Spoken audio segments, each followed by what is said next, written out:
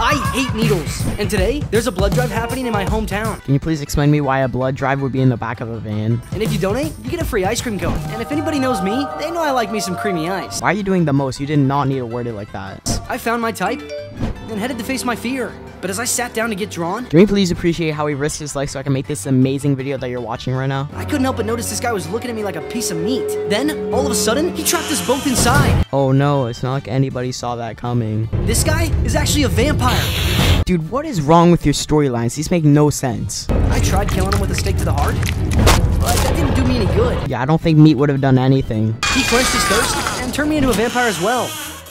Well, that sucked. Ha ha ha, you're so funny.